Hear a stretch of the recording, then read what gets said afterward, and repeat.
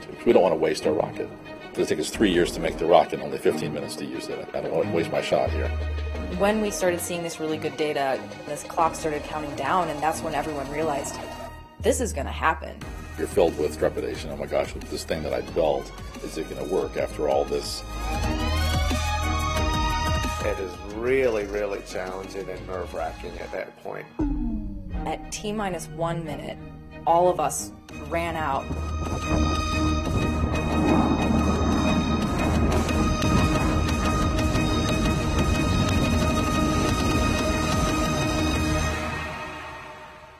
Hey everyone! Today we're live at NASA's Goddard Space Flight Center in Greenbelt, Maryland, and we're here with a team of experts to talk about sounding rockets. Sounding rockets were NASA's first space vehicles, but they remain one of the agency's most important tools for cutting-edge science today.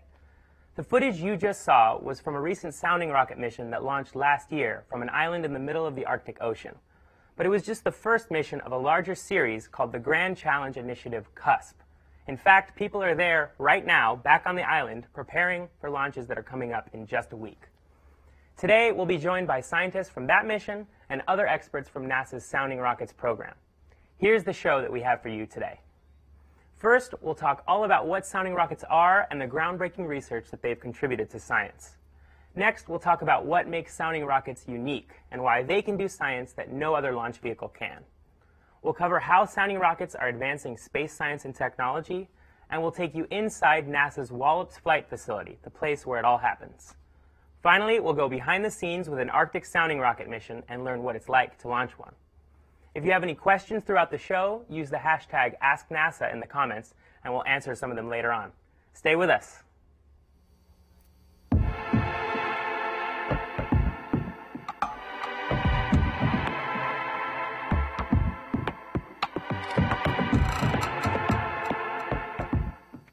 I'm now joined by Rob Pfaff, the project scientist for NASA's Sounding Rockets program, and a couple parts of sounding rockets. Rob, tell us a little bit more about what sounding rockets are and how they differ from other kinds of spacecraft. Sure. Well, sounding rockets are spacecraft. They're launched into space by NASA to carry out scientific investigations and also to test new instruments. They differ from satellites in that satellites go into space and orbit the Earth, and they can last for many, many years, usually in one region, one altitude region. The sounding rockets, on the other hand, go up into space and come down. We call them suborbital platforms. So they follow parabolic trajectories, and it's a more limited time, only 10 or 15 minutes, but it's very focused investigations. I should say that NASA has had sounding rockets really since the onset of the agency over 60 years ago. They've served us very well in the scientific community, supporting such disciplines as astronomy, solar physics, and also geospace. Geospace is that region around the Earth that includes the ionosphere, the upper atmosphere. It's where, for example, the aurora is formed, and that region is ideal for study with sounding rockets. We also look at planetary re-entry systems and special projects such as that are served by the Sounding Rocket program. I just want to say, people are always asking me, why sounding rocket? Right. That was sounding is actually an old nautical term, which means to take measurements of the depth of the ocean below. You take soundings. And so essentially a sounding rocket is simply a rocket that takes measurements. Got it. And we have a couple parts of a sounding rocket here in the studio. This one looks like it's a little worse for the wear. Tell me more about what this guy is. Okay, this is a nose cone. It served us very well on a rocket that was launched from White Sands Missile Range, and that rocket was recovered, and the nose cone was also recovered. As you can see, it got a few dents. We would never fly this again, but nevertheless, this is what a nose cone looks like. The rocket over here, the payload over here on my left, has again the nose cone on top. This is one of our smaller payloads, and then this segment here includes the instruments and the telemetry system and batteries and that sort of thing. So this would then go on top of a motor, which of course isn't here with us in the studio. So sounding rockets launch above the atmosphere, but why is it important to get above the atmosphere? Well, it's extremely important, particularly in the fields of astronomy and solar physics, because you want to look at wavelengths which are absorbed by the atmosphere. So you have to, if you want to look at ultraviolet radiation, for example, you need to be above the atmosphere to look at those. And you mentioned that they follow an elliptical trajectory, so they fall back down. And how much time do they actually get to do science? Okay. Actually, it's a parabolic trajectory. Okay, right. And you get, depends on the apogee. You can get 5, 10, or maybe 15 minutes are typical. Got it.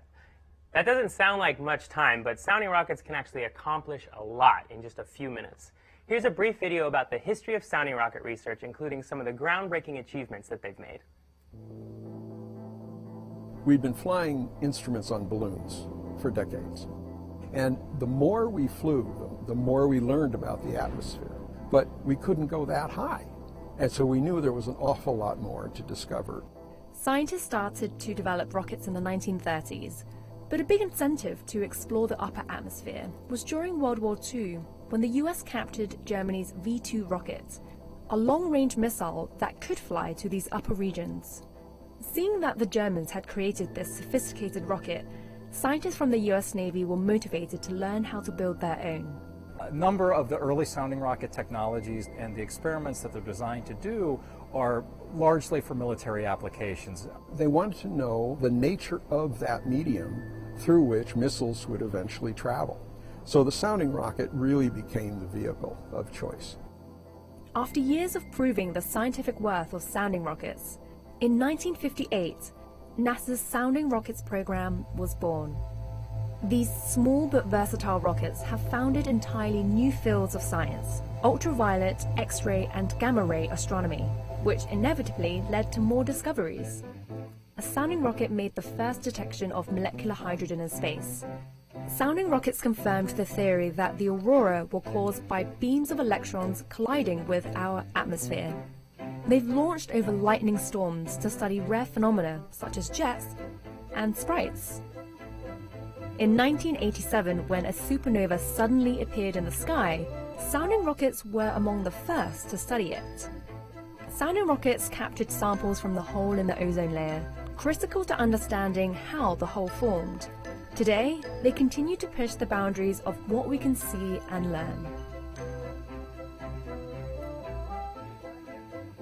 We're now joined by two other sounding rocket experts. Kathy Hesch is the technology manager for the National Sounding Rockets program, and Doug Rowland, he's the lead scientist for the Arctic Sounding Rocket mission that you saw at the top of the show. Now, all of you have launched sounding rocket missions before. Out of all the different kinds of spacecraft you could use, why do you keep coming back to sounding rockets for your research? Well, for my own research, it's really to look at that region of space, which is actually about between. It's too high for measurements with balloons and too low for satellites, so that's why we use rockets. Also, we want to get the vertical profiles. My personal research is with the interface between the ionosphere and the upper atmosphere, which occurs at around 100 kilometers or 60 miles up.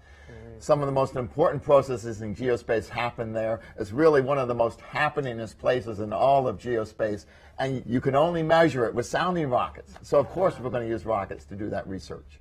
Right, and as you go up and come back down, you're also able to see measurements that vary along a vertical dimension, definitely. right?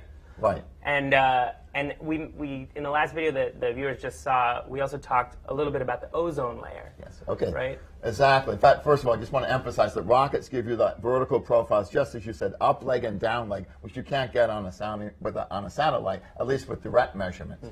But in view of the ozone comment, sounding rockets also enable us to take samples of the upper atmosphere, either in ozone or maybe in not too lucent clouds, recover those samples, bring them back to the laboratory for detailed study.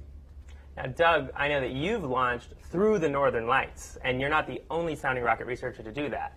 What is it about sounding rockets that makes them so useful or suitable for auroral research? Well, Miles, you mentioned where we go where the science is. You know, that's one thing we do. And so the Northern Lights, you don't see those in Washington, D.C., but you go to Alaska or Norway or Canada, and you can see brilliant displays. The things about those auroral displays is they're very kind of sudden, they change, they dance around. And when they do that, you've got to be in the right spot at the right time or you're going to miss it. And so what we do is we set up our rockets, we wait for those auroras. It's almost like you know, you're in a hunting blind or something trying to wait for that aurora to come out, and then you go. And I think the sound rockets provide an opportunity for you to kind of do that targeted research. Right, and going along with that, you could go to all these different places, right? I mean, you're going to Norway in an earlier version, you know, one of your earlier missions. Say more about that. Well, we go to Norway. We went to Norway with our mission because that was a particular magnetic field configuration, a particular region of the Earth that we wanted to study. But we've been launching at Wallops Flight Facility in Virginia, want to study thunderstorms. We've launched from White Sands Missile Range, people who study different astronomical observations. We've gone to Peru or Marshall Islands, or just everywhere in the world, kind of wherever the science is we go. Yeah. Now, Kathy, you've been involved in tons of different sounding rocket missions that have come through Wallops Flight Facility. Tell us more what you've noticed about sounding rocket missions that makes them unique.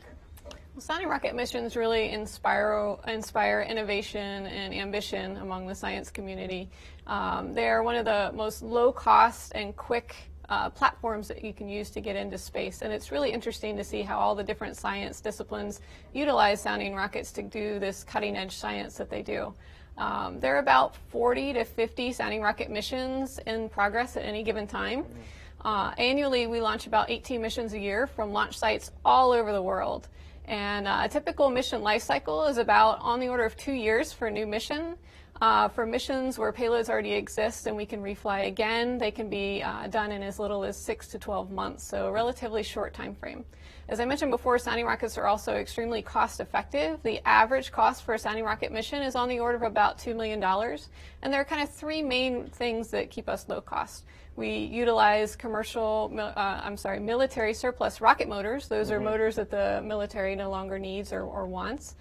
We use commercial off-the-shelf components. And we recover about half of the payloads that we fly.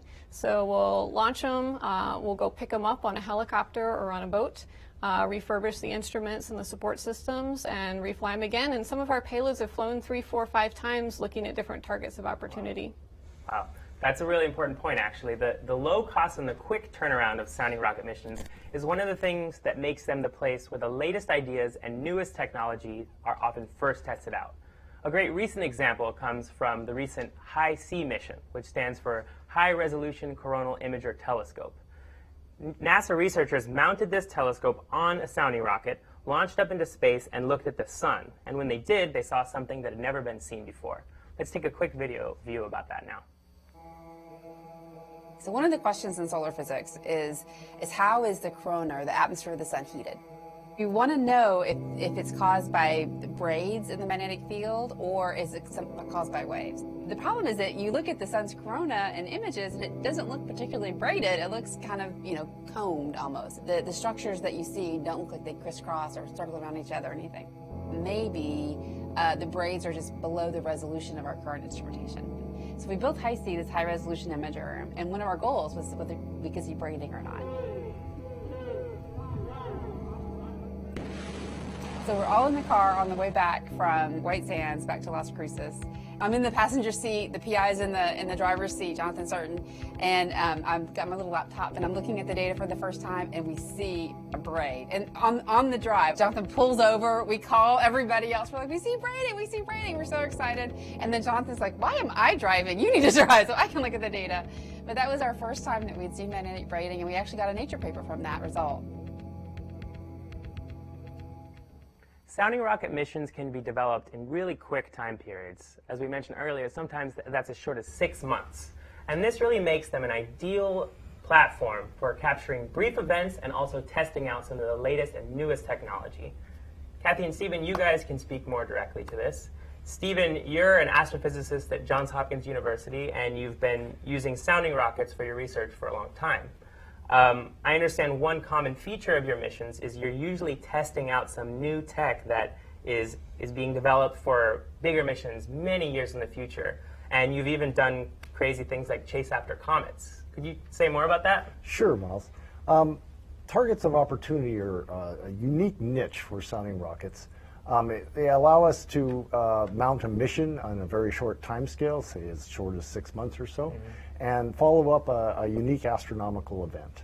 I've been doing UV astronomy from sounding rockets for a number of years, going after comets in particular.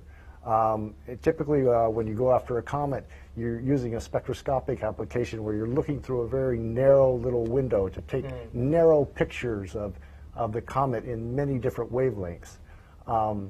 Right now, for instance, we did that in 1997 with Comet Hale-Bopp, and it was a very successful mission. later on, we've decided that it would be good to be able to sample larger regions of, around the comet, not just be restricted to the narrow little window.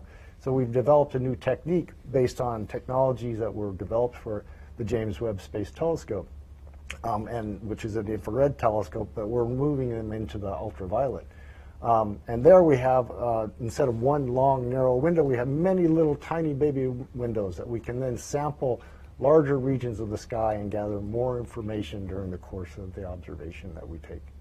Have you tested this out on a flight yet? Yeah, we recently got back from White Sands Missile Range in New Mexico, where we had a successful flight of microshutter array, the next generation microshutter array. It's a little bit different from what's being flown on the James Webb Space Telescope, and it's very new and exciting to be able to do this. We looked at a galaxy called M33, and we looked at the star clusters in the galaxy, and we wanted to see how the gas that was blown out of these very hot new star clusters is emerging from the disk of the galaxy and populating the circumgalactic medium surrounding the galaxy. Often this stuff will not have enough velocity so that it rains back down on the disk and it forms clouds of dust and ultimately adds to an enrichment of the clouds that then can form other stars, usually lower mass stars. And out of these you get solar systems and stellar systems that ultimately form planets out of the dust, and so the dust sort of becomes us. Oh, wow. So what was important about the new technology you were using that allowed you to see that? Like, what was the key thing about it? The key thing about it is that it is not just restricted to one little narrow window, but it's lots of little tiny windows that we can then sample larger and larger regions and increase the region that we see. This is a capability that's been enjoyed from the ground for a long time, but the technologies that we're now developing here allow us to then bring this to space and is the basis of many mission studies for new ultraviolet instrumentation that is projected to be developed in the next 10 and 20 year time scales. Ah, wow. So it's like way in the future, but the stuff is starting. We're doing the new stuff. The big missions will just have to catch up to us later on. Wow, cool. Kathy, I understand you've been involved with some missions that are actually testing out technology that will help us get to Mars, right? That's right. You might have heard of the NASA's Artemis mission, where we plan to send spacecraft and humans to the moon and then eventually onto Mars. Well, before we send humans to Mars, we're doing robotic missions that are going to be collecting scientific data that then tells us a little bit more about the planet and what's going on there. So, as you know, landing on Mars is not an easy thing to do. The atmosphere on Mars is significantly less dense than it is on Earth, and so landing a payload the size of a car or a small SUV coming in from supersonic velocity is incredibly difficult to do. So we recently worked on sounding rockets with NASA's Jet Propulsion Laboratory on their Aspire program. And what they're interested in doing is studying the fundamental inflation characteristics of a supersonic parachute. So we flew 3 sounding rocket missions over the course of 2 years, and they were able to use very high definition video to study this inflation characteristics of the supersonic parachute. And they're able to take what they learned from the sounding rocket flights and then design a parachute for the Mars sample return system that they're going to be developing for the Mars 2020 mission. Wow. We're getting a bunch of questions on social media, so I'm going to take some of those now. Onab on Facebook wants to know, how fast do sounding rockets go? Maybe that's a question for you, Kathy. So the mission we've seen earlier, Doug's Norway mission, that rocket got about to 8,000 miles per hour. So that differs from, say, what the International Space Station or the orbital rockets, those typically have to go to speeds of about 17,500 miles per hour to stay in orbit. So we're at least half the speed of an orbital mission. Right, but that probably gives you some level of hang time when you're flying. That's right, yeah. We want to send all our velocity straight up as high as we can so we can get our rockets as high as they can and get as much time in the space environment as possible. Marcy on Facebook is asking, can the sounding rockets be tracked after the launch and in the place that they land? Maybe Stephen, you want to take that? Sure, yeah. Sounding rockets are often tracked with via radar or GPS, and I think you mentioned there were some other techniques that were being developed to do that as well. Cool. Stephen from Facebook is asking, how far downrange does a typical sounding rocket travel, and how are the payloads recovered? So some of our smaller rockets can go about 60 to 90 miles offshore, and on several of our Wallops missions, we'll use a recovery boat that will go out and retrieve the payload from the water and bring it back. For our White Sands missions, it's about 60 miles that they go. And again, we use a helicopter that's a land range. So we take a helicopter out and pick up the payload and bring it back and can refurbish and refly the payload. Some of our biggest rockets that we fly can land about 400 miles off the coast. And those are a little far for us to send a boat out to go retrieve. So we let those fall into the ocean and we don't recover those. Wow. Nikita on Facebook wants to know, how much does it cost to build this kind of rocket? You mentioned a little bit about this already, Kathy, but could you elaborate a little bit more? Yeah, an average mission cost is about $2 million, and that covers all of the labor, the parts to build the rocket motors, as well as any range costs associated with where we're launching from. A question that we often get is, how do these rockets take clear pictures of faraway galaxies? So for one, you might think that they're moving a lot. So how do we get around that? And then as a follow-up, wouldn't it be better and easier to use a satellite for this? Well, over the years, NASA has really developed very stable ways of stabilizing the payload during flight. These involve using gyroscopes in conjunction with star trackers, and then often we'll fly cold gas jets in coarse and medium and fine modes to really stabilize our pointing. When we can achieve stabilities that are equivalent to the seeing limits of telescopes on the ground without adaptive optics. Got it. About an arc second or so. Wow, so you can get really high resolution. You can get really high resolution because once you get up there, you're basically stable. And as long as you have a gyroscope to keep locked onto the stars with the star tracker, you can get very high stability. And the other question was what was that? So wouldn't it be better to use a satellite? A satellite, yes. Now, a satellite can always have more observing time than we can get within the 6 minutes of exoatmospheric time that's typical of a sounding rocket. But what the sounding rockets really offer is a way to develop new science using new technologies and then training a next generation of scientists, space scientists, to carry those technologies and science techniques into new orbital missions. So we're really enabling these big missions that NASA is planning to do in the 10 and 20-year time frame. Wow. The hub of all of this work on sounding rockets is on the eastern shore of Virginia at the Wallops Flight Facility. Wallops is the nation's premier facility for suborbital flight. Here's a quick video to show you what Wallops is all about. Founded in 1945, NASA's Wallops Flight Facility on the eastern shore of Virginia is America's oldest established launch range. Over the years, it's become the agency's premier location for suborbital flight. Wallops is home to NASA's Sounding Rockets program. From the earliest designs through to launch and recovery, it all happens through Wallops. It starts with a researcher who has a science question. Engineers at Wallops then design a sounding rocket mission to help answer that question. They have incredible engineers here who are solving tough technical problems. They design the trajectory, machine all the parts, test the payloads, and turn it all into a flight-ready rocket. The whole process takes anywhere from a few months to about 2 to 3 years. And it always ends with a bang. Wallops supports about 20 to 25 launches a year from their home base and at locations around the world. Wherever they are, the team is there to prepare the rocket, coordinate launches, and receive the data for the mission. Another unique aspect of the Sounding Rockets program is the involvement of students. It's really one place where students can get hands-on experience working on a space science mission. Stephen, as a university professor, you're around and working with students a lot, and I understand sometimes they're directly involved with your missions. Can you tell us more about that? The students are essential to our program. Over the past 60 years, we've had undergraduates and graduate students. There have been over 40 PhDs granted within our Sounding Rocket program.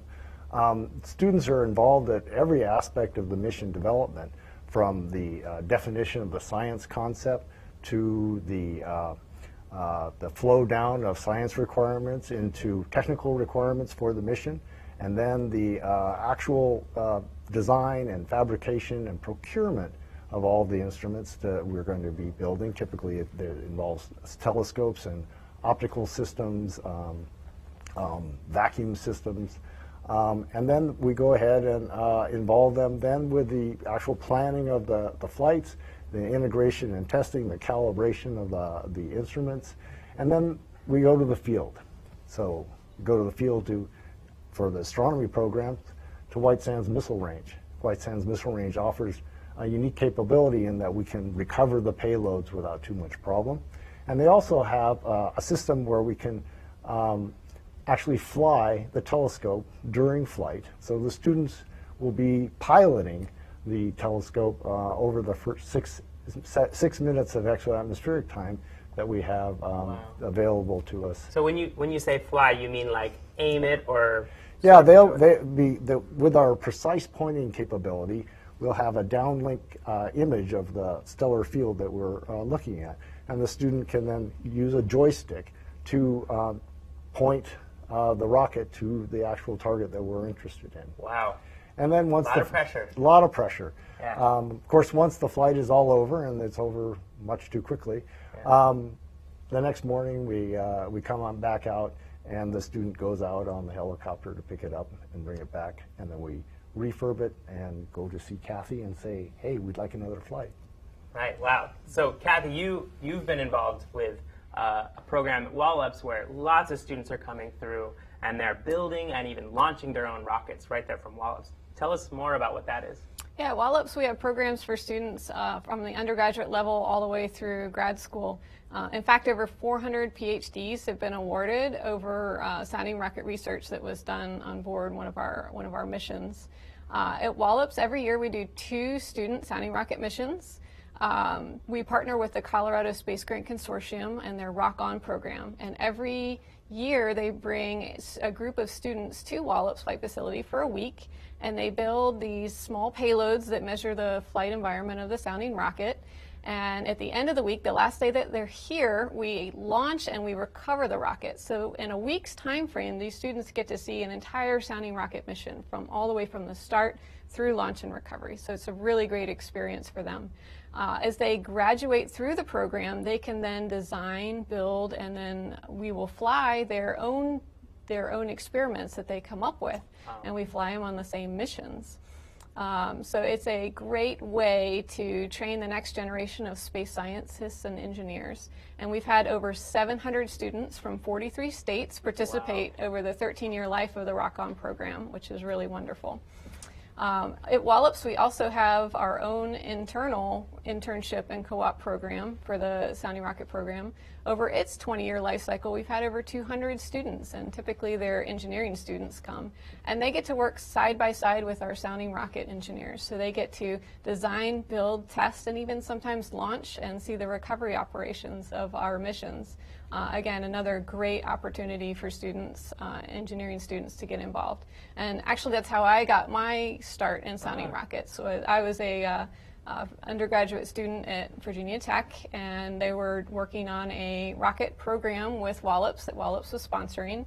And I got involved in the program, and it eventually led to an internship at Wallops, and then that eventually led to a full-time career after graduation. And I've been with the program ever since. Wow, how did you get started in this? What drew you to it in the first place? Well, as an engineering student, there is absolutely nothing better than a rocket. They go the fastest, right. They go the highest. The loads that they go under, the thermal, the loads, the rockets are bending. It's an engineer's dream. Right, not a bad gig. No. Some of these launches do happen from Wallops, but Wallops also supports flights all over the globe. In fact, right now we have NASA teams based in Svalbard, an island in the middle of the Arctic Ocean, preparing for the next launches in the Grand Challenge Initiative CUSP. But the first rockets to launch as part of that series launched last year. Let's see a little bit more from behind the scenes of that mission. We're in the northernmost place in the world, Ny-Ålesund, Svalbard, Norway. We have 35 residents and 60 of our team together in a town that is completely isolated. There's a plane twice a week, and there's 1,000 polar bears nearby. We're here because it's dark all the 24 hours a day in the winter, so we can have the beautiful aurora overhead. We can use our cameras to study it. And then it has the magnetic cusp, which is a weak point in the magnetic field. There's only 2 points like that on the Earth, and every day the Nealisand rotates underneath the northern cusp. So that mission was called Visions 2, and Doug Rowland, who is joining us now, was the lead scientist. Doug, tell us more about what Vision 2 is about, and also why you had to go all the way to Svalbard to launch rockets. Thanks, Miles. So Visions 2 was a study of the aurora and how the aurora heats our atmosphere and causes it to escape into space. Now, don't worry, we've got 5 billion years or more of atmosphere left. We're not going to lose it anytime soon. But we want to understand how atmospheric escape works on the Earth, because other planets like Mars or exoplanets, they have different histories and different life experiences. And so Mars, for example, lost a lot of its atmosphere very early on. Mars is a lot smaller than Earth. It doesn't have a magnetic field like the Earth does. So there's very differences. But we want to try to understand at our local laboratory, where it costs just a few $1 million to study, and then try to extrapolate that to elsewhere, as opposed to sending many probes to these other places. Got it. We've got a graphic here showing Earth. Tell us what we're seeing here, Doug. Okay, well, this is a picture of the Earth's magnetic field embedded in the solar wind. So space is not empty. You have the solar wind, which is basically the hot gas flowing out from the sun. It streams past the Earth, and the magnetic field, for the most part, deflects that solar wind around the Earth.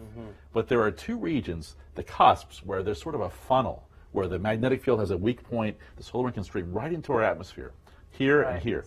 And those 2 points are fixed. They're always on the side of the Earth that is facing the sun, but the Earth rotates underneath them. And so if you're at these very high latitudes, 79 degrees or so, about 750 miles from the North Pole, the cusp every day will rotate right over your head, and you can launch your rocket into it if you want to study how that solar wind affects the atmosphere. So you mentioned you were studying oxygen escaping, and we're seeing, in part of this graphic, we're seeing the solar wind coming in here, but then we're also seeing a little bit of particles coming out. Is that... That's the oxygen, Miles. So, yeah, so this is the solar wind kind of coming in this cusp funnel, and as it streams right down in, it's hitting the atmosphere directly. It doesn't have to go through any other process. And when it does, it heats that atmosphere, gives off that auroral light, and causes that oxygen to stream out. And that's another beautiful thing about the cusp. We go there because in the winter, it's dark all the time. This is the only place on Earth where you can see aurora during the day. And that makes it really cool. We have these cameras on the ground that say, okay, this aurora is telling us where the energy is coming in and energizing that escaping atmosphere. So to see if it's time to launch or not, we don't want to waste our rocket. We want to launch when there's a bright aurora there. We think there's lots of this happening. So we have a sensitive camera down here. If it was daytime, it would be washed out. But because it's day but dark there in the winter, 24 hours a day, we can have our camera there and know when to launch and then go. Wow. So yours was just the first mission, though, out of a whole series called the Grand Challenge Initiative CUSP. Can you tell us more about what that is? And also, we mentioned at the top of the show that we have the next 3 launches coming up next week. So tell us a little bit more about both of those. Sure. Yeah, the Grand Challenge Initiative CUSP is a multinational collaboration. It was developed by the University of Oslo in Norway, and it's a multinational between Norway, the U.S., Japan, and we have contributions from the U.K. and Canada as well. And the whole idea is, you can do a lot one rocket at a time, but you can get extra bonus out of kind of combining those rocket missions. You save money, you save time, and you can really leverage the science from each mission to try to learn more. For example, the Grand Challenge happened over about 2 years. It started last November. It's continuing through this winter. We have next week 3 rocket missions launching potentially as part of this Grand Challenge, and it continues through to 2020 a little bit. And the idea is we have 2 launch sites here. Normally we launch our rural rockets from Alaska, Poker Flat Research Range. But here, because we want to study the cusp, we go to northern Norway. This is the north coast of Norway, continental Norway. This is Andøya Rocket Range, which is right on the northern coast there. This is the archipelago of Svalbard. The island of Spitsbergen is here, and Nealisand, at 79 degrees north, is the northernmost permanently inhabited civilian settlement in the world. So it's got an ice-free harbor, it's got an airport, it's got polar night, 24 hours a day. It's got a rocket range. The first NASA rockets were launched here in 1997. Rob Pfaff, who you saw earlier, was instrumental in getting that developed. And then we have the Norwegian scientists who really developed that and got that going so we could work together as an international team. Wow. And so you can see here, these are just graphical projections of the trajectories of the rocket. There are these suborbital parabolic trajectories. We go up and we come back down. And there's a launch site here in Nealisand and a launch site here in Andøya. And we just show the different trajectories. Some are going to low altitudes to measure certain things. This is a student rocket where students developed this. These are other kinds of rockets that are going to different altitudes. And then the TRICE-2 rocket, led by Craig Kletzing at University of Iowa, was the highest one of the ones that we went. So it just depends on what you want to study. You can see how you can tailor this to really adjust any part of this vertical range you want to study. Wow. Tell me more about what it was like to go here. I mean, this is not, New York. This is not Washington, where we are now. What is it like to be and launch from a place like this? Well, Neilson's kind of a magical place. It's this one place on Earth that's, again, 750 miles from the North Pole. There's more polar bears than people. And there's a wonderful town there called Neilson, which is sort of a strange town. It's a private-public partnership with the Kings Bay Company and the government of Norway. And it's a research town. It used to be a coal mining town back in the day. And now they've got research going there, all kinds of research. They study glaciology, marine biology, atmospheric pollution, tectonic motion, and the aurora. And so they have various international groups come in and set up and lease space from the Kings Bay Company, and they set up their research sites, and they built a rocket range here. And so the beauty of that is they're so used to having such an international culture there that it's very open, it's very welcoming. It's dark all the time, but the people there kind of brighten it for you. It's very nice. You have these communal cafeteria, mess hall, and everything where you can kind of eat together. They welcome you into this community. We're there for 5 weeks. Some of our team was there for many months because they had to set up the launcher. They had to bring in the telemetry dishes. A lot of the Wallops guys, they go there for months at a time. Our science team was there for about 5 weeks setting up, and you really become part of that town, and you're really part of that culture. And it's just a beautiful area. Wow. We were going to have everyone back on now. We'll take some questions from social media. So Xander from Periscope is asking, how long does it take from mission concept to launch? That's probably a Kathy question. About 2 years for a new payload, but if we have one that's already flown and we can just refurbish and fly it again, we can do it in as short as about 6 months to 12 months on average. Ellie on Twitter is asking, how difficult is it to build and launch a sounding rocket? That might also be I think that's probably a Kathy question. So we do most of it in-house at our facility at Wallops. We do all the design and manufacturing for most of the pieces in-house, and then the rocket motors, of course, are either military surplus or we buy them from a commercial vendor. So not hard. It takes 6 months. It's only rocket science. Yeah, right. Exactly. But no, it's certainly a fun and challenging environment to build a sounding rocket. So Sherwin on Facebook wants to know, can you watch a sounding rocket launch, and where do I find out how and when? Where can I do that? Maybe, Rob, that's it. Okay. Well, first of all of the NASA sounding rockets are announced. We encourage everyone to watch them. You have to have a certain an amount of patience, though, because for a lot of the science missions, you're not sure when you're going to launch. You're going to launch when the conditions are just right. We usually have a 2-week window, and then every day within that window, you might have a 4 or 5 hour again, a window, which is your window of opportunity to launch, waiting again for the science conditions to be just right. I should point out, though, that if you're on the East Coast, you're welcome to go to Wallops Flight Facility to watch launches there. If you're on the West and up north, you can go to Alaska to watch launches into the Aurora from Poker Flat Research Range or White Sands. We also do all a majority of the launches are live streamed. Oh, wow. Yeah, so you can actually, you can see them on nasa.gov/Wallops. So again, we really encourage the public to get involved. Got it.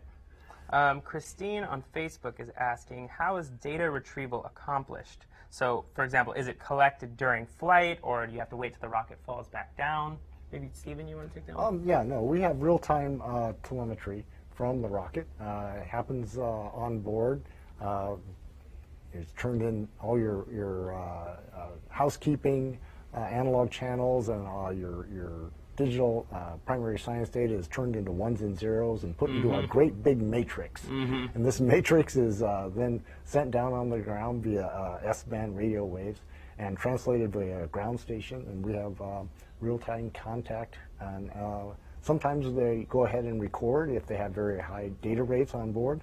But for the most part, you have real-time contact, and you know almost instantaneously what has happened. Got it. And that's what telemetry is, right? It's the sending of the information back down to Earth. That's correct, yes. Cool. One of our Facebook followers is asking, in your opinion, what's the most important thing we've learned from the Sounding Rocket program, and what is the most interesting question you still hope to answer? This one is free for all, anyone. Yeah. Okay, maybe I could start Yeah, off yeah. and the others could pitch in. We've had so many discoveries from the rocket program. I mean, I always think back to the Aurora, how it was sounding rockets that determined or discovered that it was beams of energetic electrons coming down the magnetic field lines, interacting with the atmosphere to actually cause the Aurora. But it didn't stop there. I mean, we also did so much more and are doing so much more research with the Aurora as far as electric fields and waves associated with the Aurora, how does the Aurora affect the chemistry of the upper atmosphere, the heating, the ion outflow that Doug was talking about. So it's a whole new field, and we keep getting more, we keep being led on to do more follow-on missions to go after the important processes that we're discovering. We've also looked at noctilucent clouds and the aerosols that have ice sublimation to create those clouds. Those were discovered on sounding rockets.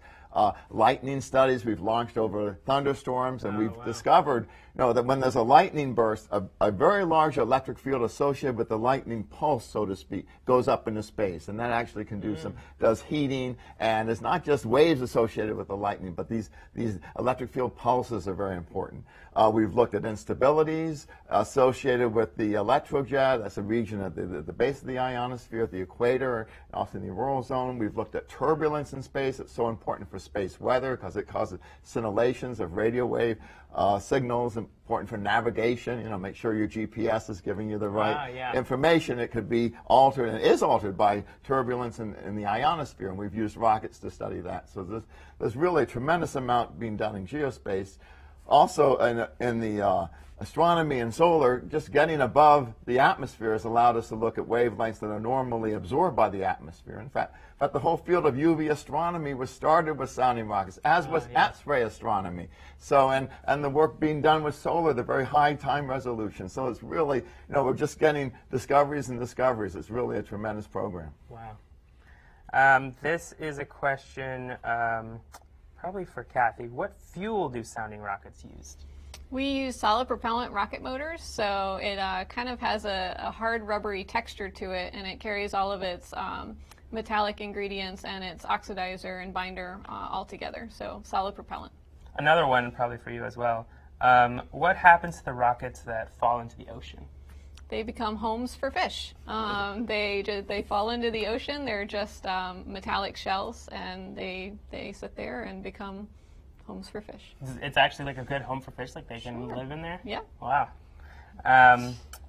This is for Doug. Regarding our oxygen leaking into space, does this sound scarier than it actually is, or it is actually terrifying? It sounds much scarier than it is. We've got billions of years of oxygen left. Okay. Again, it's a very slow leak. It's like a pinhole for us. But when you look at other planets, it can be a giant gust that's blowing their atmosphere away. So we just want to see how that pinhole works here so we can understand the hurricanes elsewhere. It's a really exciting time for sounding rocket research. Head to @NASA-Sun on Facebook and Twitter for updates on the next 4 launches that are part of the Grand Challenge Initiative CUSP. Thanks to all of you for joining me, and for viewers at home for tuning in. Bye-bye.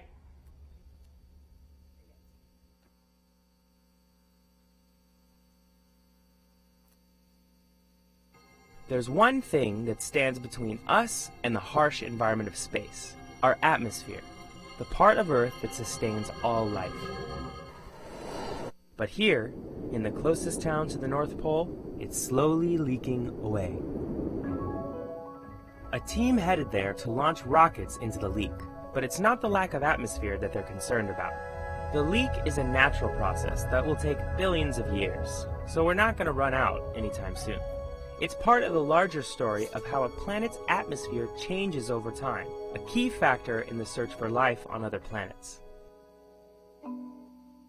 We have 35 residents and 60 of our team together in a town that is completely isolated. There's a plane twice a week, and there's 1,000 polar bears nearby. This is Doug Rowland, a NASA scientist who's taken his team to Ny-Ålesund on the island of Svalbard. The island lies beneath one of 2 regions near Earth's poles called the cusps. It's where we can access space directly, and where 100 tons of atmosphere escapes into space each day.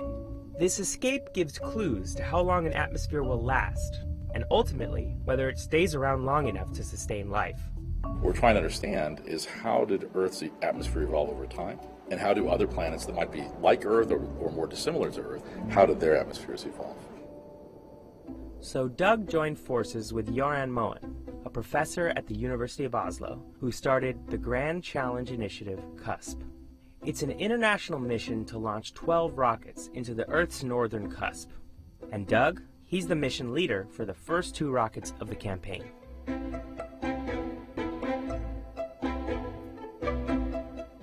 We don't want to waste our rocket.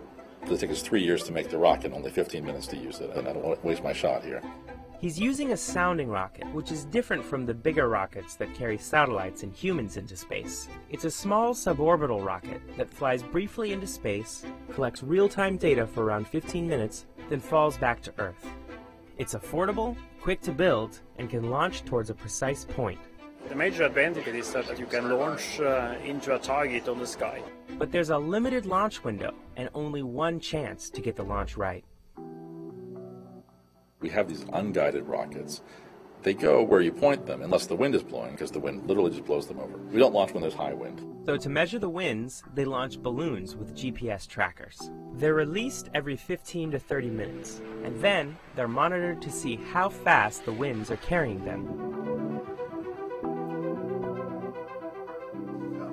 The ground winds were 12, 13 meters per second, gusting 17, which is way off.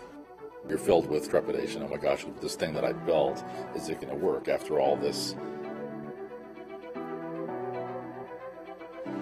So I think we're going to scrub for today. I'd like to thank everyone who thinks it was a great performance. Thanks a lot. This means that we are scrubbing this operation for today and we'll try again tomorrow. The mission is named Visualizing Ion Outflow via Neutral Atom Sensing 2, or VISIONS 2. In short, they're looking at how oxygen is getting enough energy to escape. It's a good test of how atmospheric escape works. Earth's gravity should hold onto the oxygen, and yet we see this gas shooting off into space. We're trying to figure out how that works. That is a science question that has been hanging around for 4 decades. Fortunately, anyone can see atmospheric escape at the right place and time. In Svalbard we have the so-called polar night. It's dark all 24 hours. This continual darkness is key for witnessing this.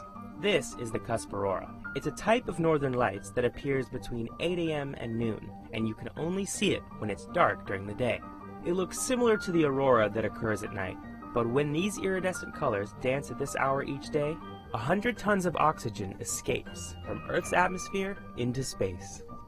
This is our sport now to chase the aurora. Working with them is the iSCAT radar and Kjell Henriksen Observatory. They have additional instruments to find the aurora. Sometimes it's cloudy, so we use radars to track the cusp. We can give advice that this is the right type of aurora.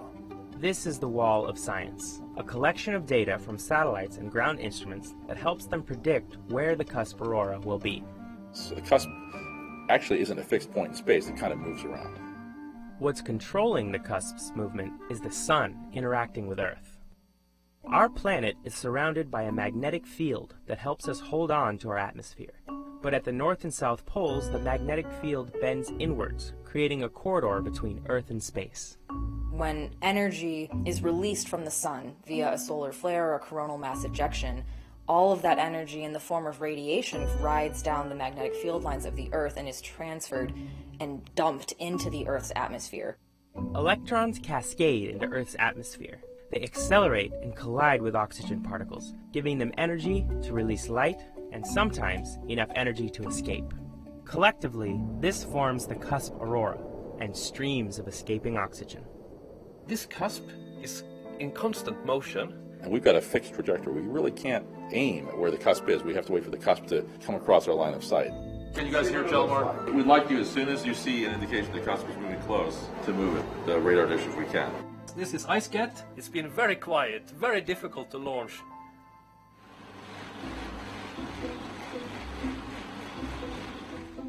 Do you think we'll launch today? No.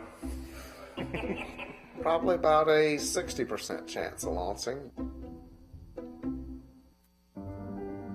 When we started seeing this really good data, this clock started counting down, and that's when everyone realized this is going to happen. We're going to launch. We're doing everything we can to get that launch off before the aurora goes away. It is really, really challenging and nerve-wracking at that point. You can see the tension just rise in everybody when that happens. And so everyone's watching their instruments, getting really excited, and then at T-minus 1 minute, all of us ran out to go see the launch happen.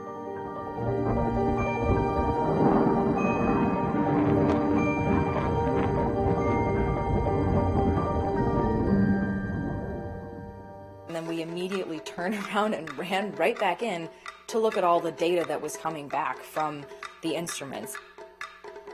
You know how much time and effort went into it because we all worked on it, and there's just nothing that compares to that feeling. Everybody in every one of those little places, really just so happy to contribute to getting this science. It's really an incredible experience. This is a story about what it takes to launch science instruments into space, but the real adventure will be in the data they sent back.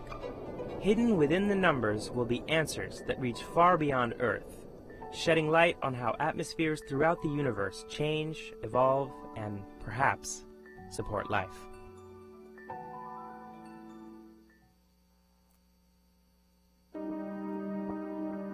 The jet stream may be the best known high-altitude air current, but it is not the only one. Measurements from the last 60 years and observations of the movement of space shuttle exhaust indicate that there is a region between 62 and 68 miles up that experiences wind speeds of 200 to 300 miles per hour. At that altitude, right on the official boundary of space, it is extremely hard to measure the wind because the atmosphere is so thin. It is also high enough that only powerful rockets are capable of reaching it.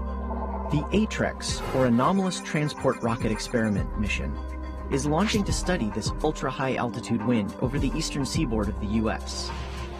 It will consist of 5 rockets, launched within minutes of each other from the Wallops Flight Facility in Virginia. As each rocket rises above 50 miles, it will release a chemical tracer into the upper atmosphere, dispersed over a horizontal range that extends approximately 340 miles east-southeast from Wallops. The tracer is trimethyl aluminum, which glows when it reacts with oxygen. The products of this reaction are aluminum oxide, carbon dioxide, and water vapor, all of which are found in the atmosphere. Cameras positioned in North Carolina and New Jersey will watch for the glowing trails, which will reveal the wind's direction and speed. Understanding the patterns and causes of this wind will help NASA and private corporations with future high-altitude, low-orbit missions. It is possible to have 5 rockets for one mission because ATREX is using sounding rockets. Sounding rockets are small, powerful rockets that usually carry a payload up and then back down to Earth. They can't carry much weight, but this makes them far less expensive and a good way to make observations at the edge of space.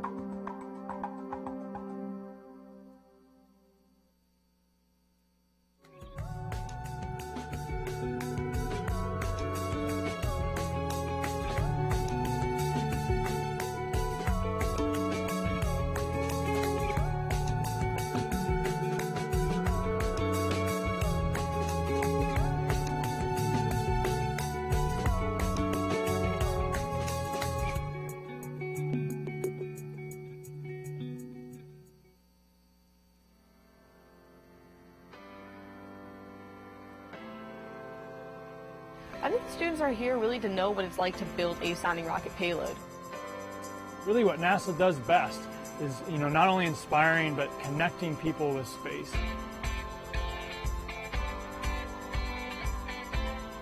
So Rock On is just one of those steps that create those openings for students around the country to have some real-world, hands-on experience with a connection to an actual space flight. I think one of the most rewarding things for me is seeing the transformation of the students throughout the workshop.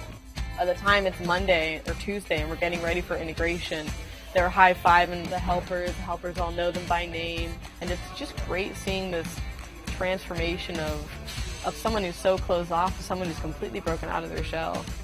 When I interact with students, I want them to feel comfortable, I want them to have fun, because I feel like that's when they're going to learn their most. It's not uncommon for me when I'm working with students to be in costume. Today even, I'm Captain Picard from the Starship Enterprise. I try to break down walls when I'm working with students and faculty, but suddenly the focus is on the crazy guy and not, do I belong here? So they're most comfortable, ready to have fun, but also ready to learn. We have students that end up soldering on resistors and capacitors and LEDs and a bunch of other connectors, and they build all of that up. We run them through code. Monday, we finish up the coding, and then we put everything on the plate, do a final check-in, and we integrate to the canisters, and it's just a whirlwind of a day. There are students here who aren't engineering students or are just majoring in physics or chemistry, and we had a couple humanities people here. And in the end, they came out with a rocket payload, so it doesn't really matter where you're from, what your background is, you can do it.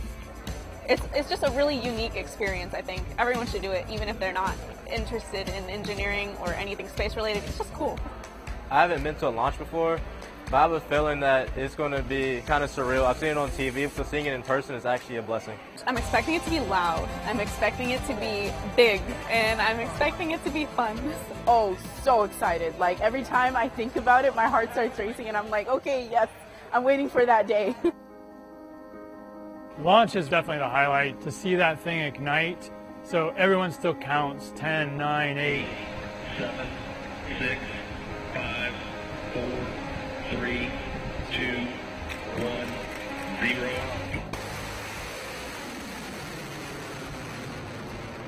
It's hard to take your eyes off the flame, but if you do, just for that moment, you see life happening all around you.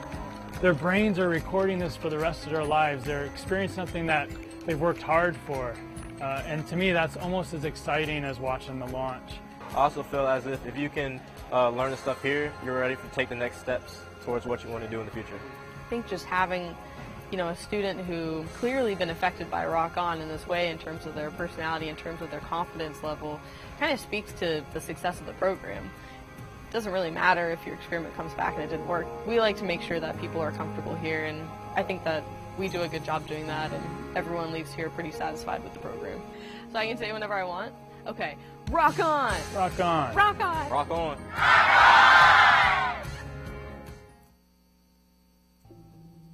Constantly shielding us from the sun's high-energy particles is the Earth's magnetic field. Many imagine this field as a circle slightly larger than our planet, but it's actually shaped like this. And near our north and south poles, there is a cusp, a point where two branches of a curve meet. It's here that the magnetic bubble that surrounds us dips inward, creating a funnel of magnetic lines that touch down to Earth. This funnel allows the sun's high-energy particles to race toward our planet and deposit themselves in our ionosphere, 80 to 800 kilometers above Earth. We can even see the result. They create beautiful aurora, similar to the spectacular displays at night, but on the day side of Earth, and only visible to the naked eye during the long polar night. Now, scientists who want to learn more about effects of these particles are embarking on a special initiative that is taking place from December 2018 to January 2020. In a coordinated effort between multiple countries to understand the physics of the polar cusp, scientists from NASA and the U.S., as well as from Japan, Norway, Canada, and Great Britain, have launched the Grand Challenge Initiative, CUSP, a series of sounding rocket missions that will provide the data needed to conduct 9 unprecedented studies of near-Earth space at the polar regions. This series will help scientists glean answers to a number of questions about the cusp. Why is our atmosphere leaking out into space from the cusp? How and why do the turbulent hot patches of dense plasma that exist inside the aurora region disrupt global communications? What sustains strong updrafts of atmospheric gas in this region that can cause